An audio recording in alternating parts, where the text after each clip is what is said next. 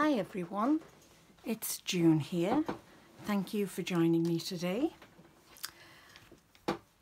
I haven't been very well actually these past few weeks, and my lovely husband surprised me by buying me this Sizzix Big Shot Plus. And I just want to share this with you. I think it's wonderful. Much easier to use than, and I feel as if I'm betraying the platinum machine, but I have to speak honestly.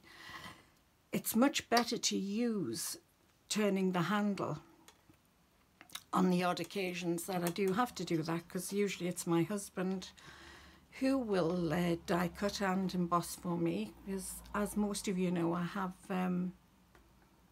restrictions, mobility restrictions.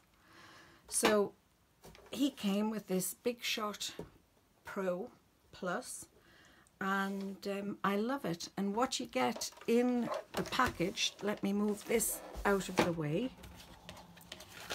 I'll just push that to one side. So obviously you get the base plate,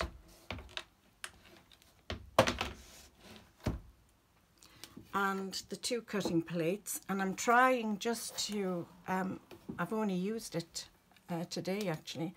I'm wanting just to keep one plate as the base for the cutting plate, but some of the dies are still marking the top here. But there's the two plates, they are large, and then you have, I seem to have, because I've put them here. So that's the base plate, Big Shot Plus platform, and the two cutting plates, and then you have the adapter A and adapter B.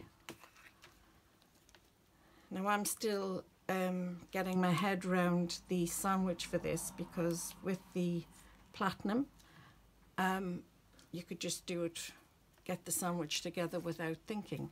So they were in the box, but what was also in the box, and I was really surprised at this but very happy, there is a pack of 4 double-sided A4 cardstock, lovely colours, pastel colours. I have used one sheet, and does it say the GSM?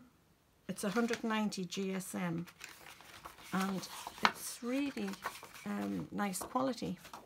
So that's the A4, and then there's a smaller version, and this is 5x6 papers. So we've got the plain card and the patterned card. That'll also be 190 GSM. So there was those. Then I thought this was in a separate packet, and I thought it was actually a cover for the machine, and then when I looked at it, it's replicating those houses, and it's fabric. Isn't that lovely? I haven't decided what I'm going to do or make with this yet, but I will be using it.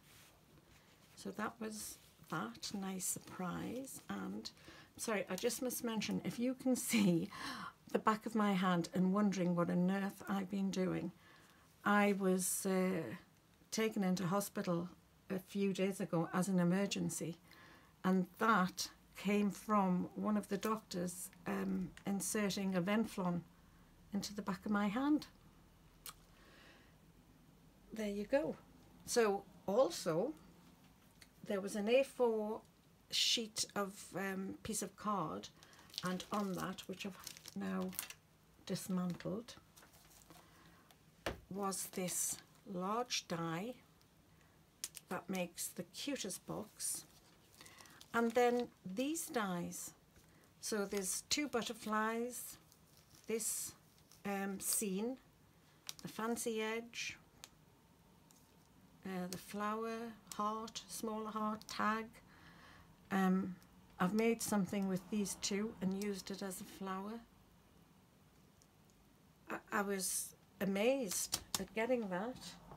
And also this one. I never know what you call these, the thick dies, but on here there are 1, 2, 3, 4, 5, 6, 7, 8 dies on there. Not yet used that. And what I've made is using this. I used plain cardstock that I already had, the blue, and I've made the box. And I think it's so adorable, so pretty. And you know, once you get even just 1 layer of paper on there, it really makes it a sturdy little gift box. I used magnetics for the closure, and like I said, the blue card is what I already had in stock. It's by Creative Expressions. So I cut the butterfly, the smaller butterfly, did in the blue, and then did a topper using vellum. I made that little flower from the die set, the 2 hearts, and let me take this away.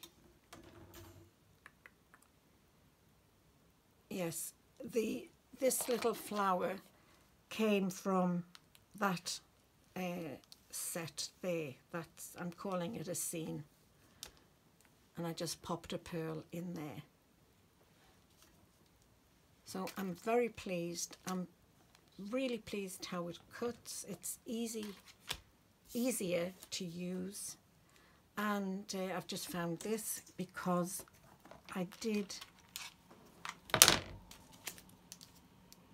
cut those as well with the pink card and got that, but I need to do something else with that just to pretty it up.